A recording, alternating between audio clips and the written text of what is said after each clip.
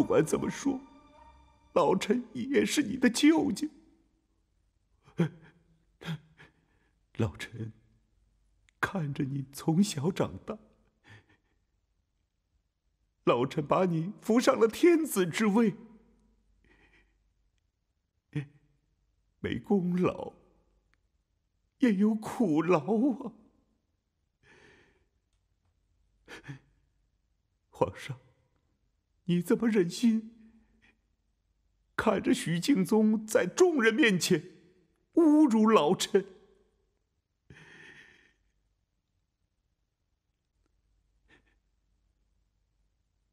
老臣是士客上，不可辱啊！长孙大人，只怕一场变故就要来了。何止是一场变故啊！依老臣看，那是一场腥风血雨啊！长孙大人，难道我们就这样束手无策了吗？长孙大人，您要是步了楚大人、韩大人的后尘，那朝中就没有忠良了。臣老了，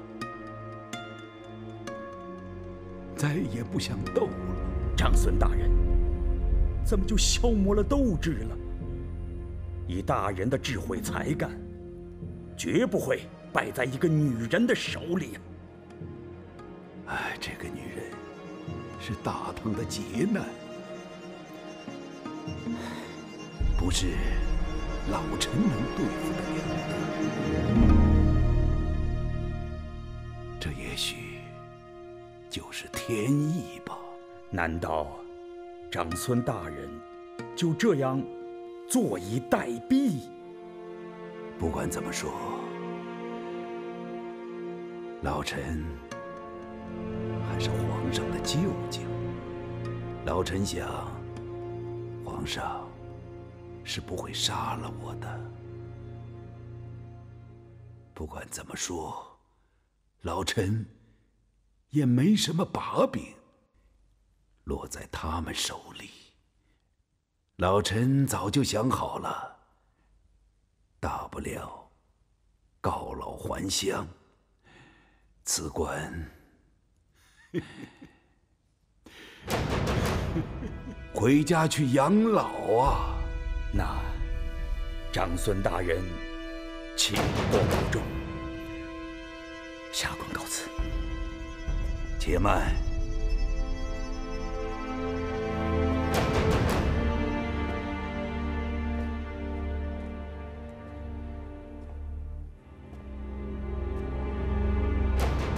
上官大人，皇上圣明，可小人当道。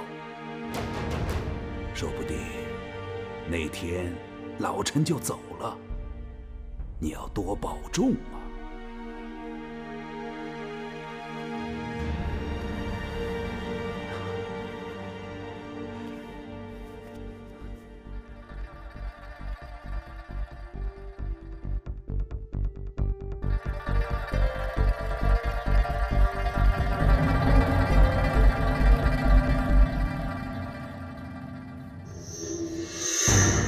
长孙无忌啊，长孙无忌，你网罗罪民的手段当真了得！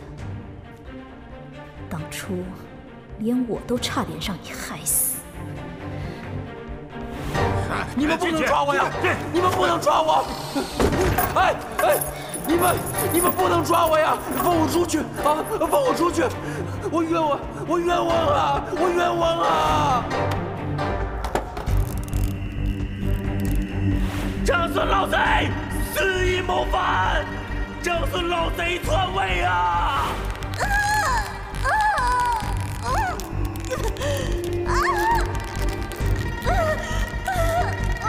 你招是不招？无此可招！给我讲！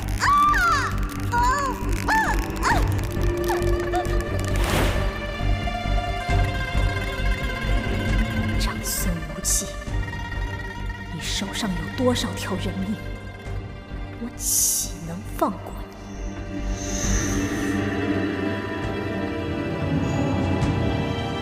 娘娘，许大人来了。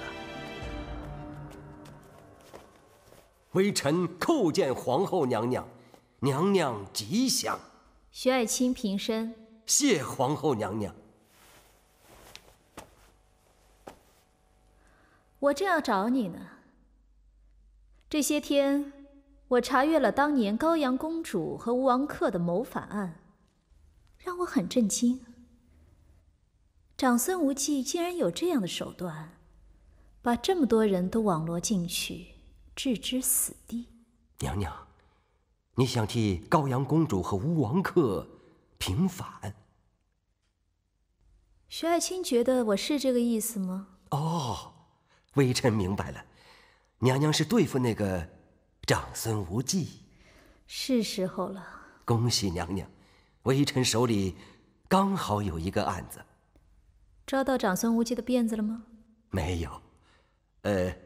这个国舅爷现在学乖了，闭门不出，就在家里修史呢。他不与人来往吗？有，上官仪。据说他们两个人就是商讨修史的事情。上官仪跟他是一伙的，盯着点儿。微臣明白。微臣想说的这个案子还真有点意思。太子贤马韦继方和监察御史李朝共结朋党，结交权贵，皇上令微臣亲自审理。这案子太小了，牵涉不到长孙无忌呀。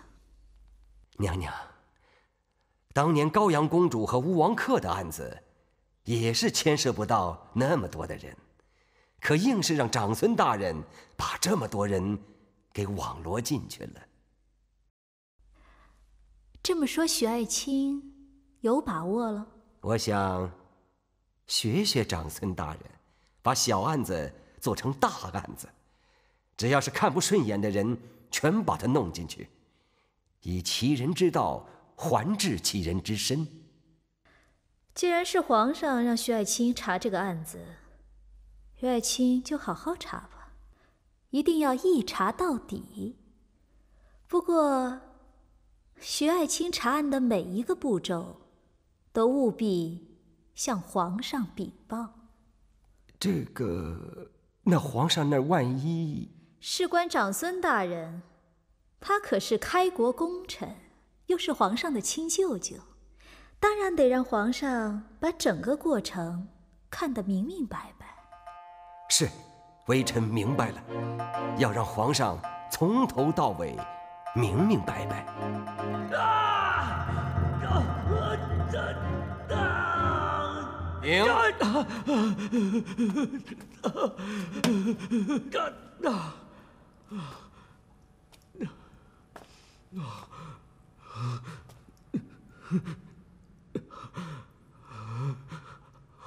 韦继方，如果你如实招供，你们结交的是长孙无忌，企图谋反，本官保证你没有事情。你听听，你的同党李朝快要招供了。下官冤枉，冤枉难招啊！说什么？哎呀，韦继方，你这么说，那就对不起你了，本官就要动用烙刑了。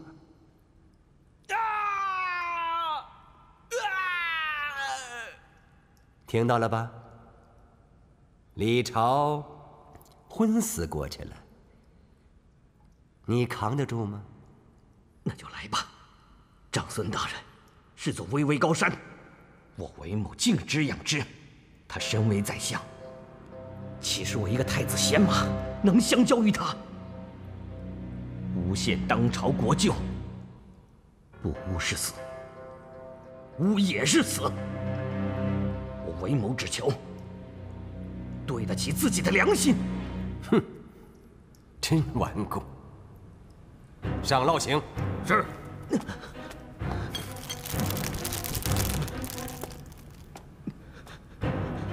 许敬宗，你这个小人，我就是死，也不中你的奸计！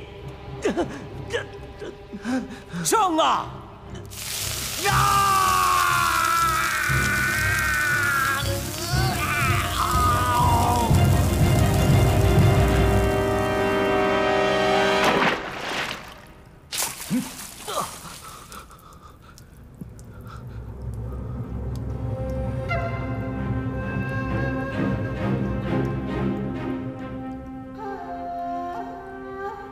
许大人，你这是干什么呀？不要用刑逼供。你想大唐又出一桩冤假错案吗？娘娘，娘娘，快松绑！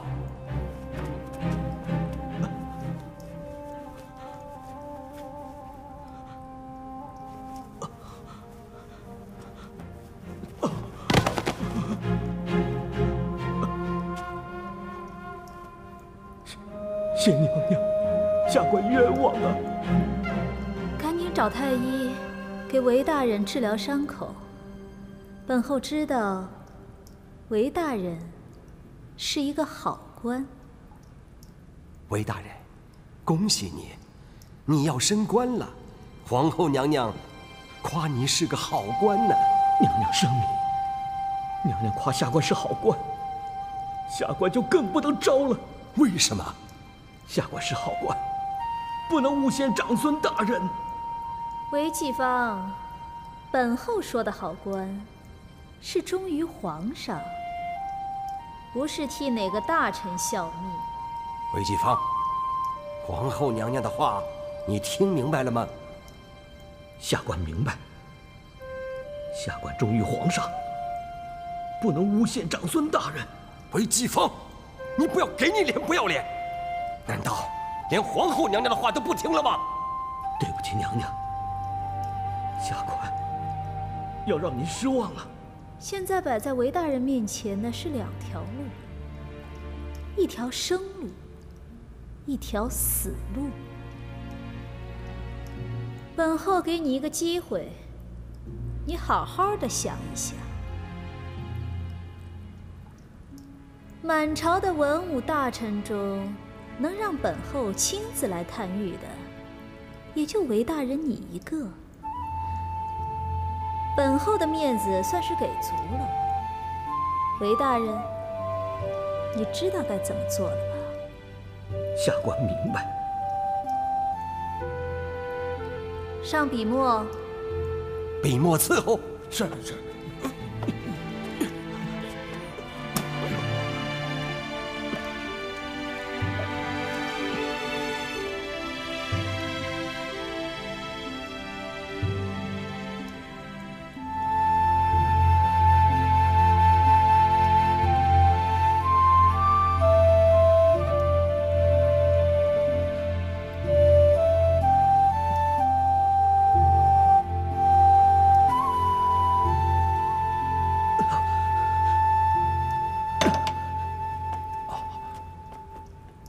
娘娘，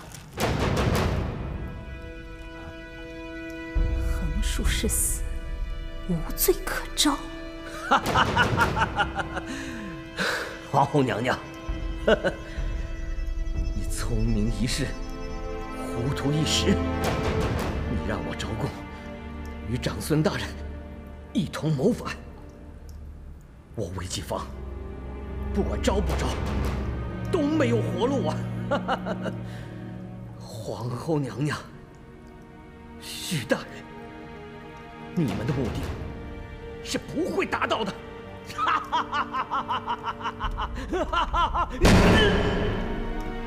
娘娘，这可惜了一个忠良之才。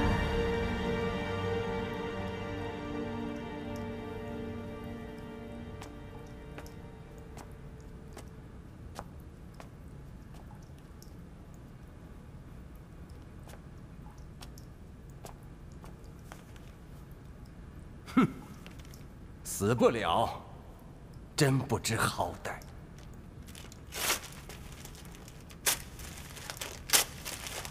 哼！皇上，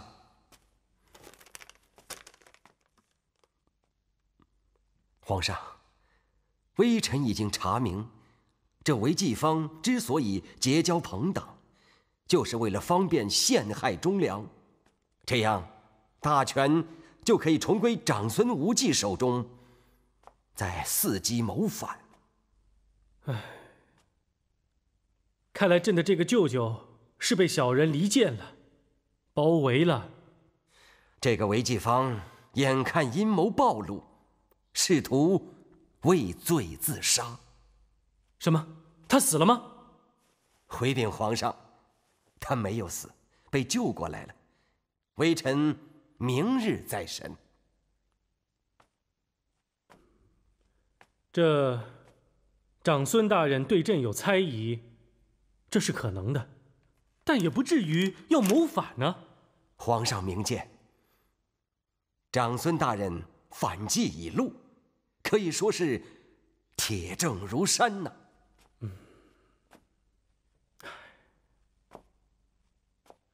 家门不幸啊！朕的亲人中屡有作乱之人，往年高阳公主和房遗爱作乱，现在又有舅舅，叫朕有何面目去见天下人？皇上，房遗爱乳臭未干，与一介女流之辈造反，并不可怕。其实那案件都是被长孙无忌故意搞成惊天大案的。这个朕知道，连皇后都被牵扯进去了，九死一生啊！所以，真正可怕的是长孙无忌。皇上，您想啊，长孙无忌曾经助先帝谋取天下，天下服其志，为宰相30年，天下畏其威。如果他作乱，皇上，您能派谁去对付他呢？哦，那是有道理。那难道说就没有人能对付得了他吗？庆幸的是，祖宗有灵，保佑皇上，让长孙无忌阴谋败露。但是，皇上如果不迅速做出决断，微臣担心，长孙无忌如果得知韦继方畏罪自杀的消息，他会怎么样？长孙无忌是何等干练的人，他如果狗急跳墙，即刻会暴乱呐，到时候悔之晚矣。薛爱卿，这太可怕了。所以，皇上，您要立马拿定主意呀！薛爱卿，那韦继方想畏罪自杀，并没有招供，这没有供状在朕的手里，朕难下决心呐。皇上放心，这事包在微臣身上，微臣一定会拿到供状。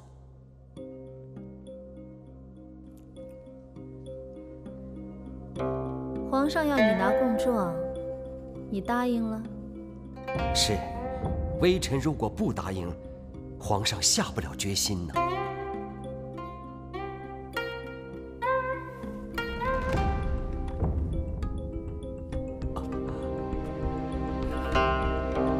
韦继方死不认供，你如何拿得到他的供状？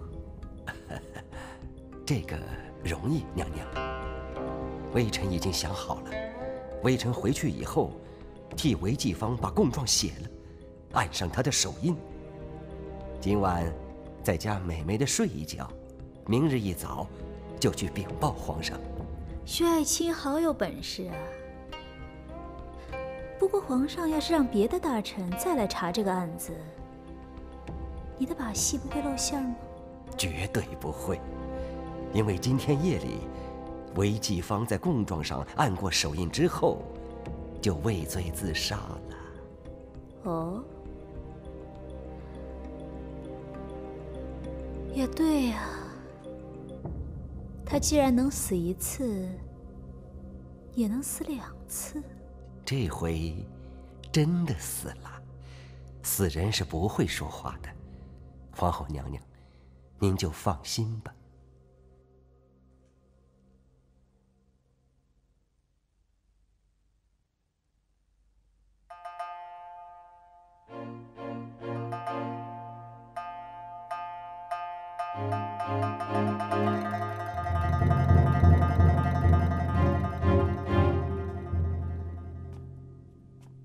就这么办吧。微臣遵旨。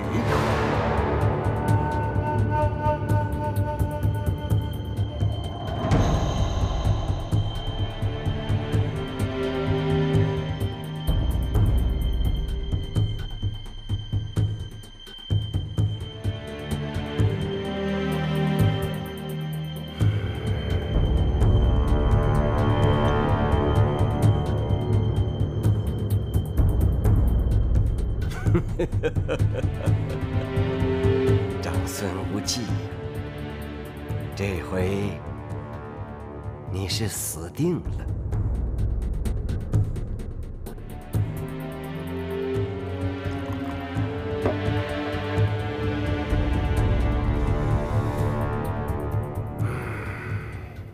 想当年，吴王克诅咒你要灭九族。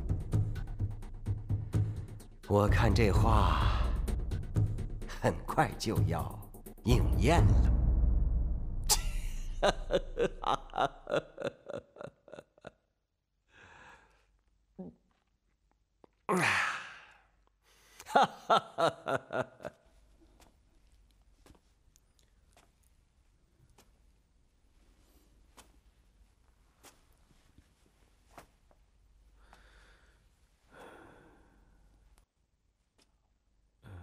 媚娘，你听说了长孙大人谋反的案子了吗？听说了，皇上不是让许敬宗去审吗？审得如何？许敬宗说，舅舅谋反确有其事。真的？那皇上预备如何处置啊？朕也不知道。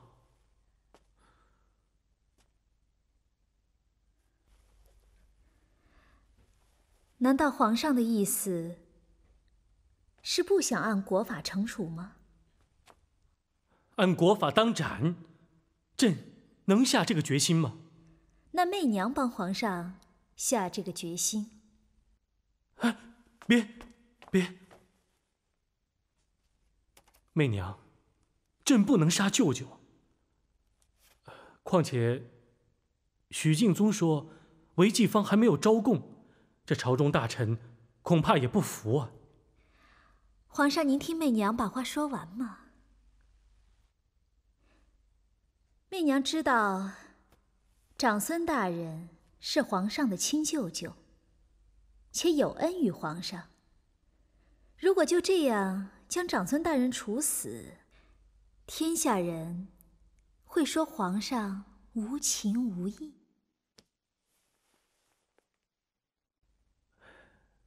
媚娘，真没想到，这个时候你还能替舅舅说话。我武媚娘可不是那种睚眦必报的人，只要能替皇上和大唐的江山社稷着想，媚娘受点委屈不算什么。朕明白，朕明日会做出处置的。禀皇上，韦继方已招供，这是他的供状。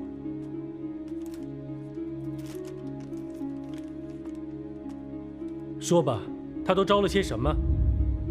韦继方招供，他与长孙无忌一起图谋造反。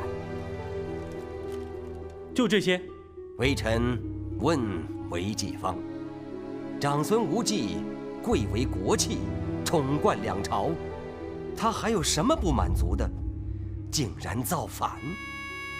韦继方回答说：长孙无忌曾与褚遂良、韩苑等人一起劝立梁王为太子，现在梁王被废，皇上又对他起了疑心，贬黜褚遂良、韩苑来继，所以长孙无忌惶恐不安，因此他和韦继方日夜谋划造反。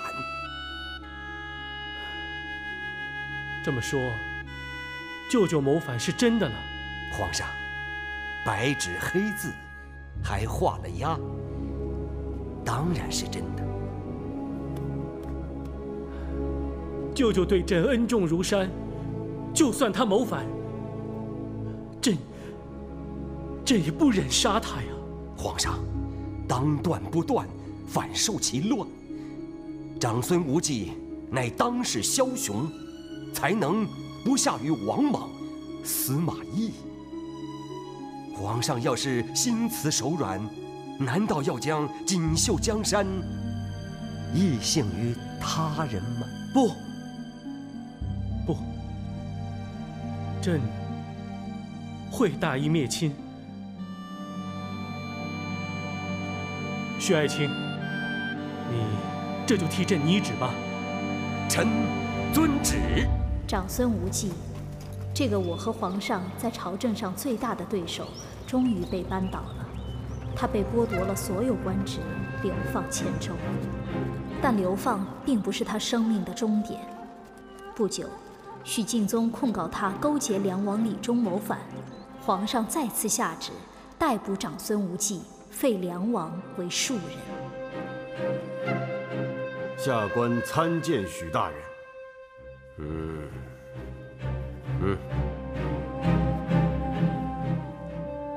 袁大人，皇上下了旨，请袁大人前去黔州逮捕长孙无忌，把他押回长安。袁大人知道该怎么做吗？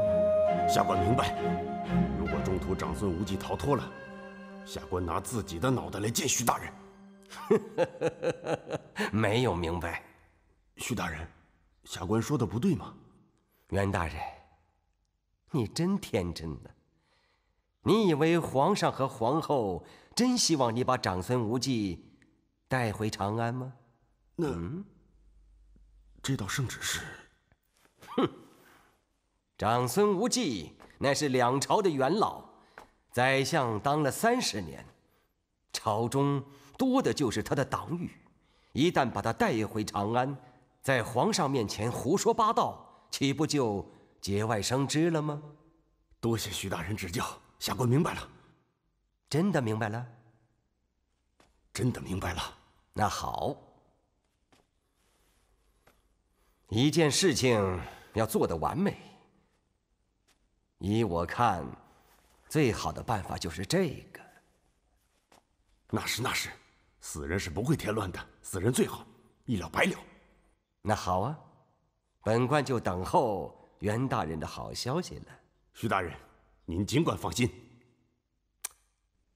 哎，不光是让我放心，关键的是要让皇上、皇后放心，知道吗？是。去吧，下官告辞。来人呐！卑职见过大人。袁大人前去黔州办理长孙无忌的事，你也去一趟黔州，把梁王的事也给办了。这个容易，卑职一刀杀了他便是。不要杀他，他毕竟是皇上的长子。皇上已经下旨废他为庶人，谅他也不敢乱说乱动。那大人的意思是？这个人胆小，你去吓他一下，把他的魂吓出来就行，这样皇后也就放心了。许大人好计呀！这个李忠啊，真是倒霉。以前是废太子，现在是废梁王，接下去就要废庶人了。那是，卑职一定让他成为一个废人。废人？哎呀，没有福分，最好不要出生在皇家。哼，这个李忠啊，真是倒霉透了，恐怕以后连他的父皇都难以认得喽。那卑职领命了。去吧。是。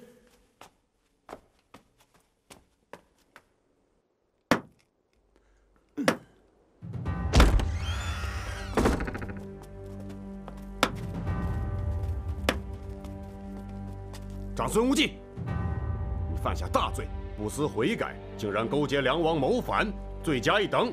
皇上下旨，将你押赴长安审问。好啊，好啊！你这反贼还敢笑？好啊，老臣呐，就等着这一天呢。长孙无忌，你以为你回到长安见到皇上，就可以把案情翻过来，侥幸免死？本官告诉你，这一天不会来了。老臣知道，这一天就是老臣的死期。长孙无忌，你果然聪明绝顶，已经猜到了本官来的目的了。将老臣押赴长安问罪是假的，要老臣死，对吧，袁大人？是又怎么样？没怎么样，老臣呐，就想问问，赐死老臣的到底是皇上呢，还是武皇后？这有什么区别吗？明白了，明白了，没什么区别。老臣想，皇上是不会赐老臣死的，一定是那个武皇后吧？好了好了，与其要经历路途劳顿，还是老臣自己来啊！佩服，你长孙无忌不愧两朝元老，识相的很呢。人啊，有的时候还是早死一点好。当然啦，死在该死的时候最好。我最后叫你一声长孙大人，对不住了，我会让你死得干脆的。哎，那就免了啊，不劳驾各位了，还是老臣自己来，啊？袁大人，老臣忘了告诉你一件事情，袁大人离这一天也不会太远了。你，长孙无忌！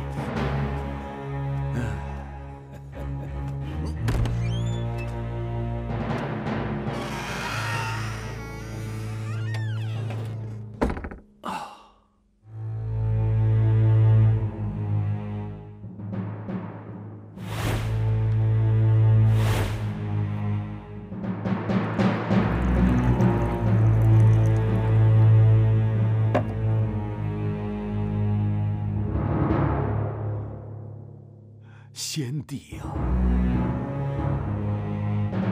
老臣这一生最后悔的事，就是没有杀死那个武媚娘，如今却被她逼死了。先帝啊，老臣对不起你呀！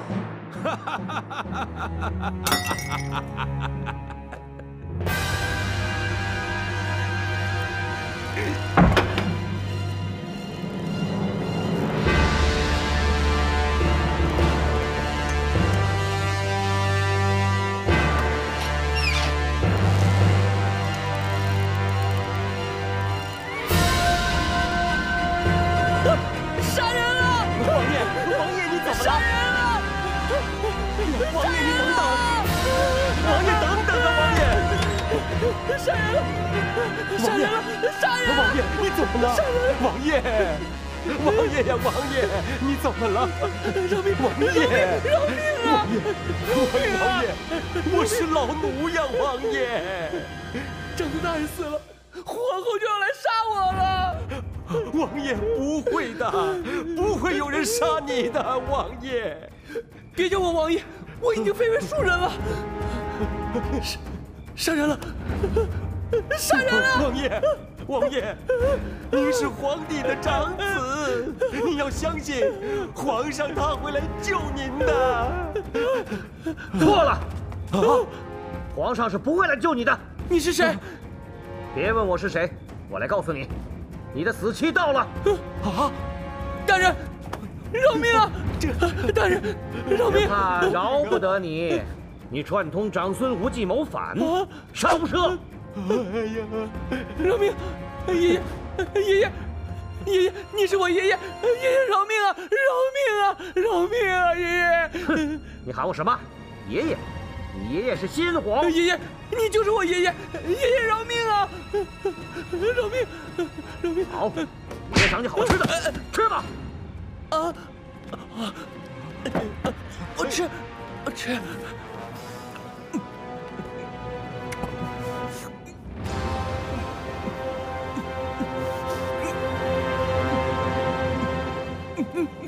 给爷爷好吃的，给爷爷尝尝。爷爷，这小子果然疯了，暂且饶你一命。哎呀，王爷，你不能死呀！王爷，你不能死啊！王爷，你醒醒！王爷。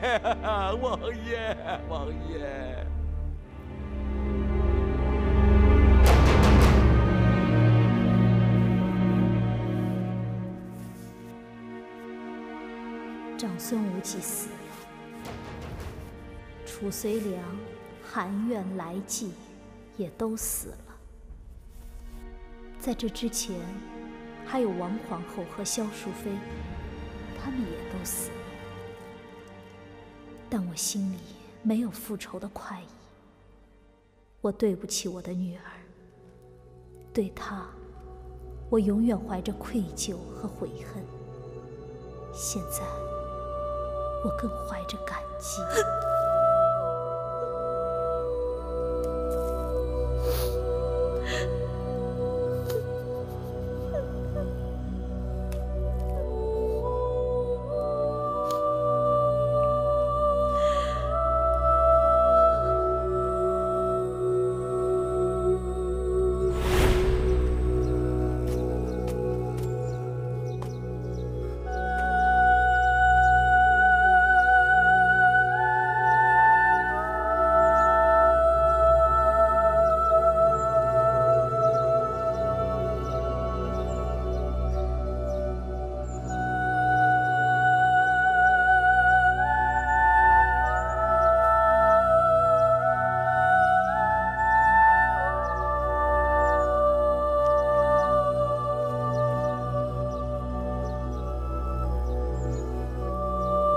公主，父皇和母后就要去洛阳东都了。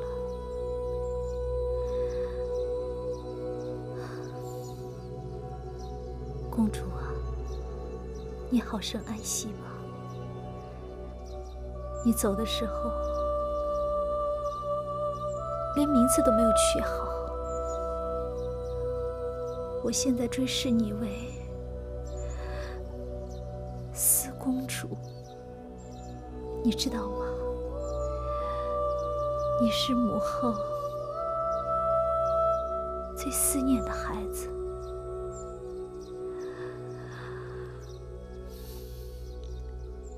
如果你真的在天有灵，就到洛阳来找母后，来重生吧，孩子。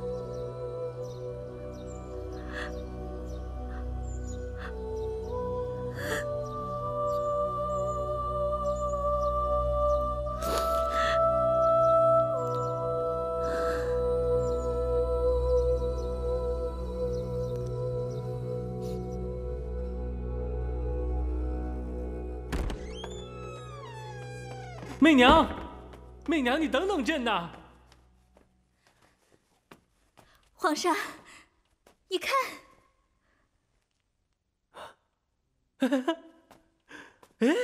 哎，媚娘，这是怎么回事啊？这叫进士，是媚娘给皇上的惊喜。这太有意思了，太有意思了！比这天上的宫阙如何？朕都不想走了。那就不要走了。从今天晚上开始，这里就是媚娘和皇上的寝宫了。来，让媚娘在这儿皇上一辈子吧。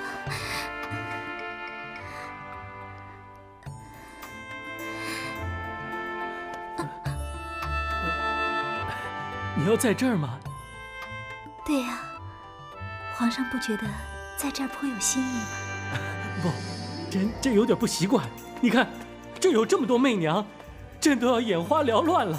有这么多的媚娘陪着皇上，皇上难道不高兴吗？那，朕要跟这么多的女人在一起吗？哪有这么多的女人？只有媚娘。媚娘想跟皇上再生一个小公主，不许辜负媚娘的心意。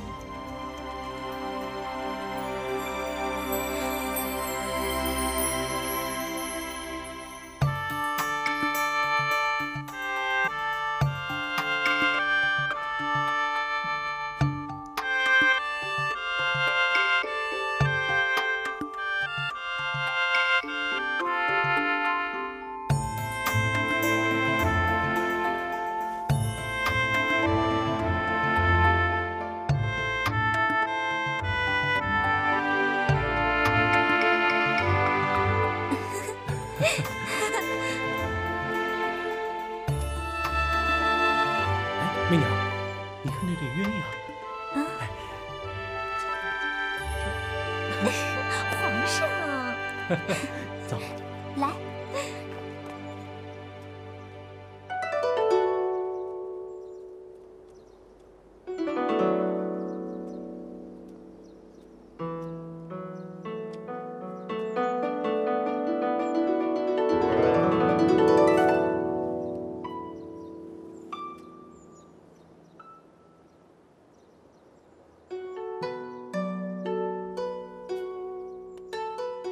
长安城给我留下太多痛苦的记忆。我喜欢洛阳，喜欢这个属于我的东都。再采一朵。这是我和皇上的两人世界，没有文武百官，没有朝政纷扰，甚至没有别的属于皇上的女人。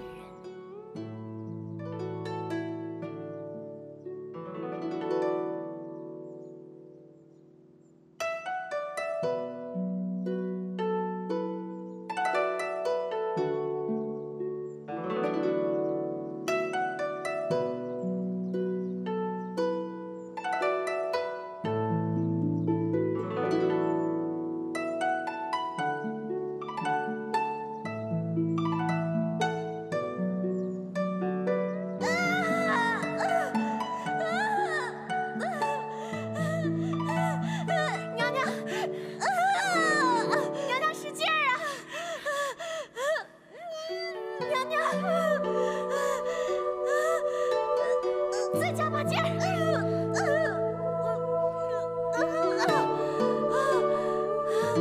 娘娘，坏了！娘娘！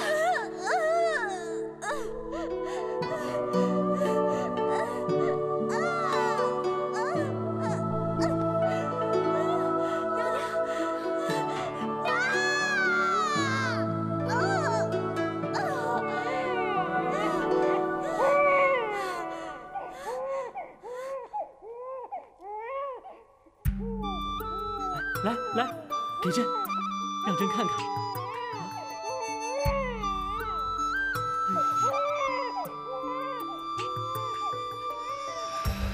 上天终于给了我和皇上一个女儿，皇上欢喜万分，封她为太平公主。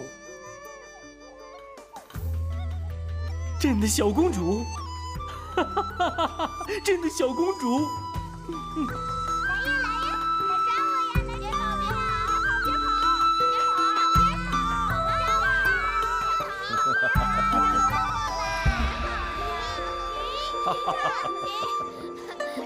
哎，太平，小心点！太平跑慢点儿，一会儿摔了。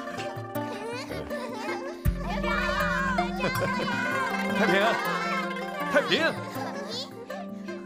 小心点儿！啊！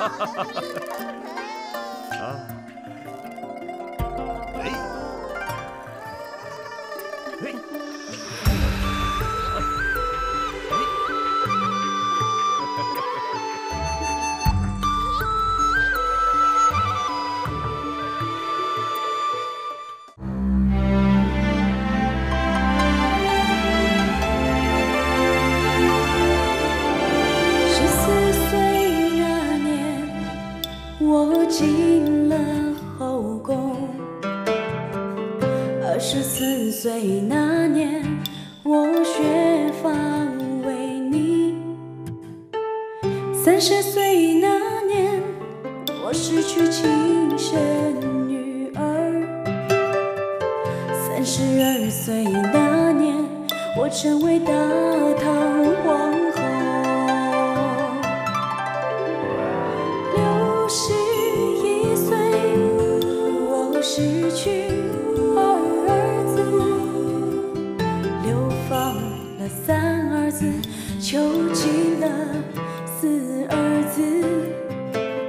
66岁那年，我登上玉皇大位；82岁那年，我准备一块字碑，头的伤口也是梦魇，带来碧血的无言，我的君王几日存？四季江山如画工，转眼间大明公子已成灰烬，又不如轰轰烈烈君临天下，为我独醉，绝色何妨同江浪上，舍我其身，则会黎明共摧毁绿洲无悔。我要的不多，给我一块字碑。有一天，玉皇没了，英雄没了，贼臣没了，长安宫却也没了，金丝没了，恩仇